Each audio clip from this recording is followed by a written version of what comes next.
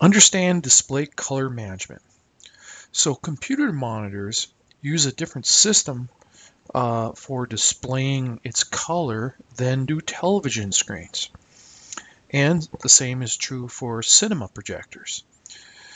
So when we create an 8-bit video, it has a scale of 0 to 255 for each of the 3 color channels. That's red, green, and blue. And so this is how our monitors see this color. Unfortunately, when we send it to a television broadcast, it doesn't use the red, green, blue system. It uses a Y UV color system.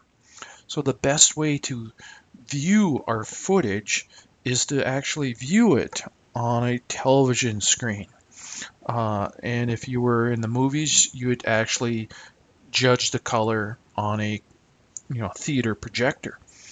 So what we can do is in Adobe Premiere Pro, if we go to our edit, we go to preferences, we go to preferences in general. When we set up our project, if we set up our project, we in our settings, we could have set it up so that we're using our accelerated GPU.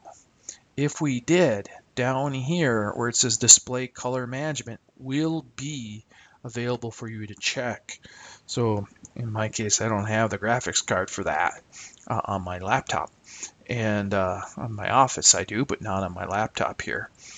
So you can actually set this and use this, and in this particular case, Adobe then will allow you then to use this to project it to another monitor that is a TV monitor. So you actually will see how the color is projected on a TV screen versus a computer monitor.